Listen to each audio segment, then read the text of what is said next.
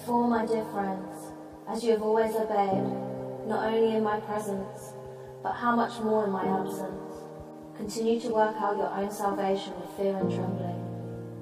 For it is God who works in you to will and to act according to his good purpose. Submit yourselves then to God. Resist the devil and he will flee from you. Come near to God and he will come near to you. Wash your hands, you sinners, and purify your hearts, you double-minded. Humble yourselves therefore under God's almighty hand, that he may lift you up in due time. Cast all your anxiety on him because he cares for you. Be self-controlled and alert. Your enemy the devil prowls around like a roaring lion for someone to devour. Resist him, standing firm in the faith, because you know that your brothers throughout the world are undergoing the same kind of sufferings. So then, just as you received Christ Jesus as Lord, continue to live in him, rooted and built up in him, strengthened in the faith as you were taught, and are overflowing with thankfulness. See to it that no one takes you captive through hollow and deceptive philosophy, which depends on human tradition and the basic principles of this world rather than on Christ. For in Christ all the fullness of the deity lives in bodily form, and you have been given fullness in Christ, who is the head over every power and authority. In him you were also circumcised, in putting off the sinful nature, not with the circumcision done by the hands of men, but with the circumcision done by Christ, having been buried with him in baptism and raised with him through your faith in the power of God, who raised him from the dead. When you were dead in your sins and in the uncircumcision of your sinful nature, God made you alive with Christ. He forgave us all our sins, having cancelled the written code with its regulations that was against us and that stood to oppose to us. He took it away, nailing it to the cross. And having disarmed the powers and authorities, he made a public spectacle of them, triumphing them over them by the cross. When Jesus spoke again to the people, he said, I am the light of the world. Whoever follows me will never walk in darkness, but will have the light of life. What shall we say then? Shall we go on sinning so that grace may increase? By no means. We died to sin. How can we live in it any longer? Or don't you know that all of us who were baptized into Christ Jesus were baptized into his death? We were therefore buried with him through baptism into death, in order that just as Christ was raised from the dead through the glory of the Father, we too may live a new life. If we have been united with him like this in death, we certainly will also be united with him in his resurrection. For we know that our old self was crucified with him, so that the body of sin might be done away with, that we should no longer be slaves to sin, because anyone who has died has been freed from sin. Now if we died with Christ, we believe that we will also live with him. For we know that since Christ was raised from the dead, he cannot die again. Death no longer has a mastery over him. The death he died to sin once for all. But the life he lives to God. In the same way, count yourselves dead to sin, but alive to God in Christ Jesus. Therefore do not let sin reign in your mortal body, so that you obey its evil desires.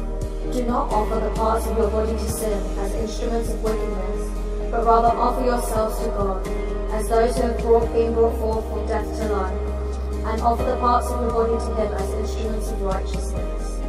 For sin shall not be your master, because you are not under the law, but under grace. What then? Shall we sin because we are not under the law, but under grace? By no means. Don't you know that when you offer yourselves to someone to obey him as slaves, you are slaves to the one whom you obey?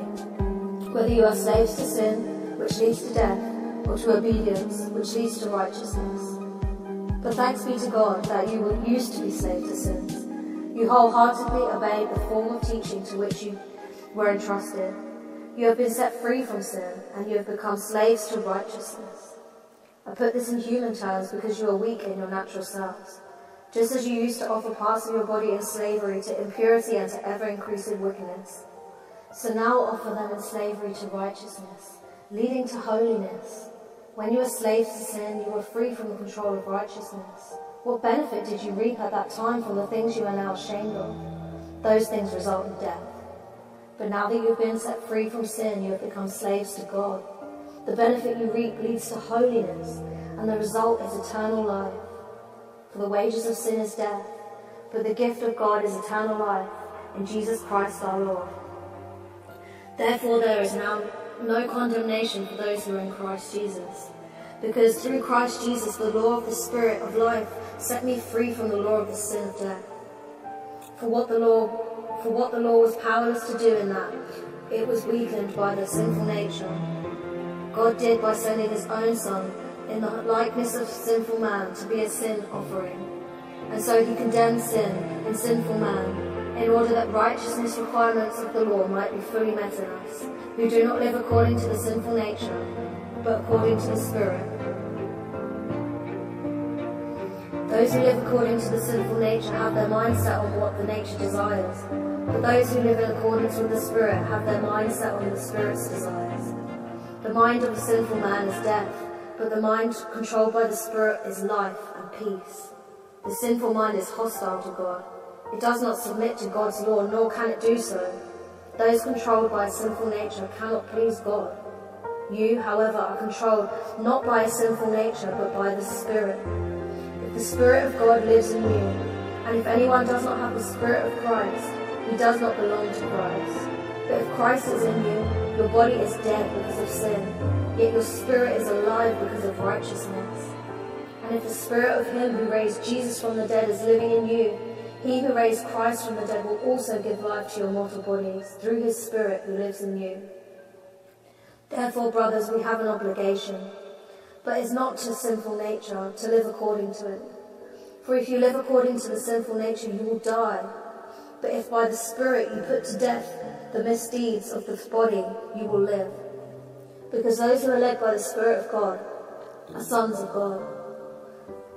For you did not receive a spirit that makes you a slave again to fear, but you received a spirit of sonship, and by him we cry, Abba, Father.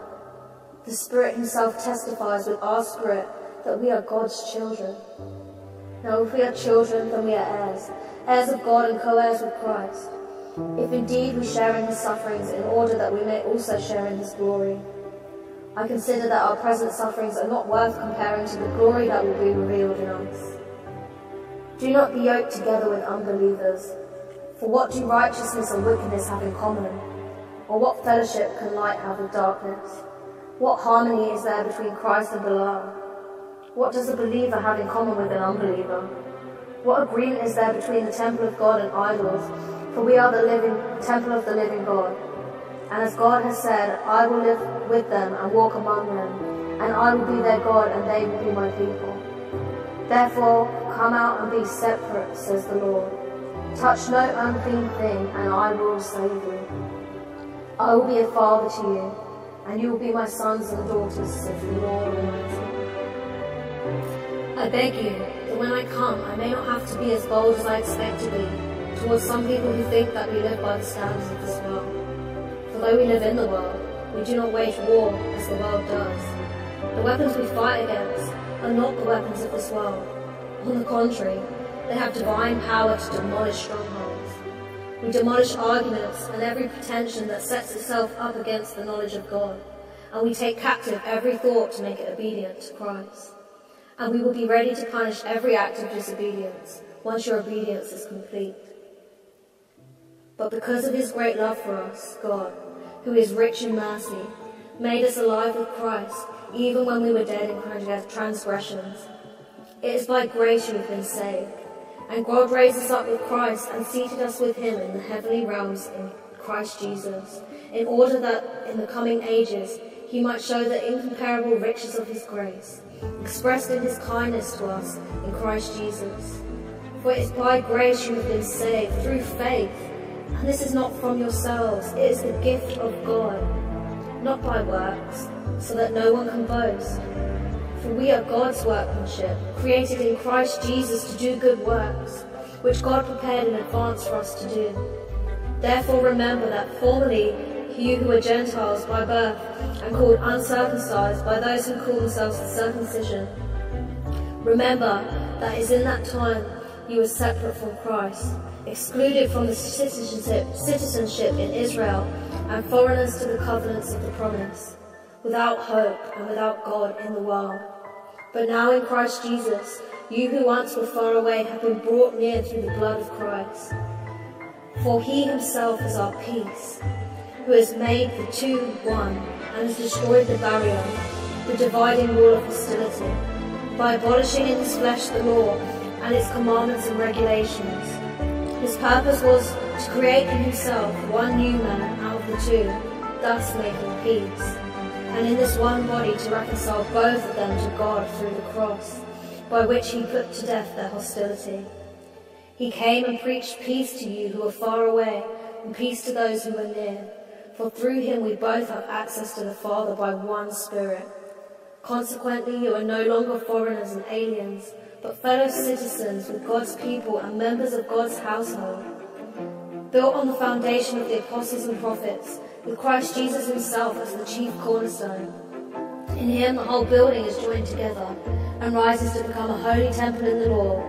And in him you too are being built together to become a dwelling in which God lives by his Spirit.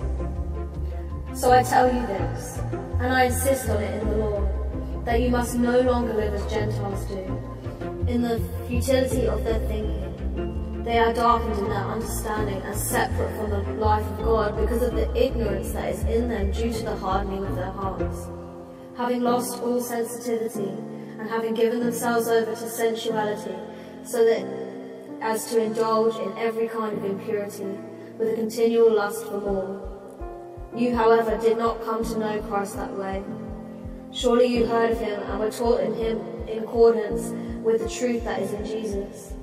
You were taught with regard to your former way of life, to put off your old self, which is being corrupted by its deceitful desires, to be made new in the attitude of your minds, and to put on the new self, created to be like God in true righteousness and holiness. Therefore each of you must put off falsehood, and speak truthfully to his neighbour, for we are all members of one body. For you were once in darkness, but you are now in light in the Lord. Live as children of light, for the fruit of the light consists in all goodness, righteousness and truth, and find out what pleases the Lord. Have nothing to do with the fruitless deeds of darkness, but rather expose them. For it is shameful to even mention what the disobedient do in secret. But everything exposed by light becomes visible, for it is light that makes everything visible. This is why it said, "Wake up, O sleeper, raise from the dead, and Christ will shine on you." Be very careful then how you live, not as an unwise, but as wise, making the most of every opportunity, because the days are evil. Therefore do not be foolish, but understand what the Lord's will is. Do not get drunk on wine, which leads to debauchery. Instead, be filled with the Spirit. Speak to one another in psalms and hymns and spiritual songs. Sing and make music in your heart to the Lord, always giving thanks to God the Father for everything, in the name of our Lord Jesus Christ. Submit to one another out of reverence for Christ. For this reason, since the day we heard about you, we have not stopped praying for you and asking God to fill you with the knowledge of his word through all spiritual wisdom and understanding. And we pray this in order that you may live a life worthy of the Lord and may please him in every way, bearing fruit in every good work, growing in the knowledge of God, being strengthened with all power according to his glorious might, so that you may have great endurance and patience, and joyfully giving thanks to the Father, who has qualified you to share in the inheritance of the saints in the kingdom of light. For he has rescued us from the dominion of darkness and brought us into the kingdom of the Son's love, in whom we have redemption, the forgiveness of sins. He is in the image of the invisible God, the firstborn over all creation. For by him all things were created, things in heaven and on earth, visible and invisible, whether thrones or powers or rulers or authorities. All these things were created by him and for him. He is before all things, and in him all things shall be held together. And he is the head of the body, the church. He is the beginning and the firstborn from among the dead, so that in everything he might have the supremacy. For God was pleased to have all his fullness dwell in him, and through him to reconcile himself to all things, whether things on earth or things in heaven, by making peace through his blood shed on the cross. Once you were alienated from God and were enemies in your minds because of your evil behavior, but now he has reconciled you by Christ's physical body through the death to present you holy in his sight, without blemish and free from accusation. If you continue in your faith, established and firm, not moved by the hope held out in this gospel. This is the gospel that you have heard, and it has been proclaimed to every creature under heaven, and of which I, Paul, have become servant. For you know that we have dealt with each of you as the Father deals with each of his children, encouraging, comforting, and urging you to live lives worthy of God, who calls you into his kingdom and glory. And we also thank God continually, because when you received the word of God, which you heard from us, you accepted it, not as word from men, but as it actually is, the word of God, which is at work in you who believe. Finally, brothers, we are instructed to live in order to please God, as in fact you are now living. Now we ask and urge you in the Lord Jesus to do more, this more and more. For you know what instructions we gave you by the authority of the Lord Jesus. It is God's will that you should be sanctified, and that you should avoid sexual immorality, and that each of you should learn to control his own body in a way that is holy and honourable, not in passionate lust like the heathen who do not know God. And in this matter no one should wrong his brother or take advantage of him. The Lord will punish men for all sins, as we have already told you and warned you. For God did not call us to be impure, but to live a holy life. Therefore he who rejects this instruction does not reject man, but God, who gives you his Holy Spirit. That which was from the beginning, which we have heard, which we have seen with our eyes, which we have looked at in our hands and our hands have touched, this we proclaim concerning the word of life. The life appeared.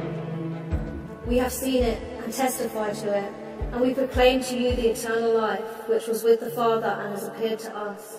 We proclaim to you what we have seen and heard, so that you may also have fellowship with us. And all fellowship is with the Father and with his Son, Jesus Christ. We write this to make our joy complete. This is the message we have heard from him and declare to you: God is light. In him there is no darkness at all. If we claim to have fellowship with him, yet we walk in darkness, we lie, and we do not live by the truth. But if we walk in light, as he is in the light, we have fellowship with one another, and the blood of Jesus, his Son, purifies us from all sin. If we claim to be without sin, we deceive ourselves, and the truth is not in us. But if we confess our sins, he is faithful and just, and will forgive us our sins and purify us from all unrighteousness. If we claim to have not sinned, we make him out to be a liar, and his word has no place in our lives. My dear children, I write this to you so that you will not sin. But if anyone does sin, we have one who speaks to the Father in our defense, Jesus Christ, the righteous one. He atoning sacrifice for our sins, and not only for ours, but also for the sins of the whole world. We know that we have come to know him if we obey his commands. The man who says, I know him, but does not know what his commands is a liar, and the truth is not in him. But if anyone obeys his word, God's love is truly made complete in him. This is how we know we are in him. Whoever claims to live in him must walk as Jesus did. Dear friends, I am not writing you a new command, but an old one, which we have had since the beginning. This old command is the message you have heard. Yet I am writing you a new command. Its truth is seen in him and in you, because the darkness is passing, and the true light is already shining. Anyone who claims to be in the light but hates his brother is still in darkness. Whoever loves his brother lives in light, and there is nothing in him to make him stumble. For whoever hates his brother is in darkness and walks around in darkness. He does not know where he is going because darkness has blinded him. Grace, mercy and peace from God the Father and from Jesus Christ the Father's Son will be with us in truth and love. It has given me great joy to find some of your children walking in the truth just as the Father commands us. And now, dear lady, I am not writing you a new command, but one we have had from the beginning. I ask that we love one another. And this is love, that we walk in obedience to his commands. As you have heard from the beginning, his command is that you walk in love. Many deceivers who do not acknowledge Jesus Christ as coming in the flesh have gone out into the world. Any such person is the deceiver and the Antichrist. Watch out that you do not lose what you have worked for, but that you may be rewarded fully. Anyone who runs ahead and does not continue in the teaching of Christ does not have God. Whoever continues in the teaching has both the Father and the Son. Therefore I urge you, brothers, in view of God's mercy, to offer your bodies as living sacrifices, holy and pleasing to God. This is your spiritual act of worship. Do not conform any longer to the pattern of this world, but be transformed by the renewing of your mind. Then you will be able to test and approve what God's will is, his good, pleasing, and perfect will. For by the grace given me, I say to every one of you, do not think of yourself more highly than you ought, but rather think of yourself with sober judgment, in accordance with the measure of faith God has given you. But when the kindness and love of God, our Saviour, appeared, he saved us, not because of righteous things we had done, but because of his mercy. He saved us through the washing and rebirth and renewal by the Holy Spirit, whom he poured out on us generously through Jesus Christ our Saviour, so that, having been justified by his grace, we might become heirs, having the hope of eternal life. This is a trustworthy saying, and I want you to stress to you these things, so that those of you who have trusted in God may be careful to devote themselves to doing what is good. These things are excellent and profitable for everyone. But avoid foolish controversies, genealogies, and arguments and quarrels about the law, because these are unprofitable and useless. Therefore, my dear friends, as you have always obeyed, not only in my presence, but now much more in my absence, continue to work out your salvation with fear and trembling. For it is God who works in you to will and to act accordingly to his good purpose. Submit yourselves then to God. Resist the devil and he will flee from you. Come near to God and he will come near to you. Wash your hands, you sinners, and purify your hearts, you double-minded.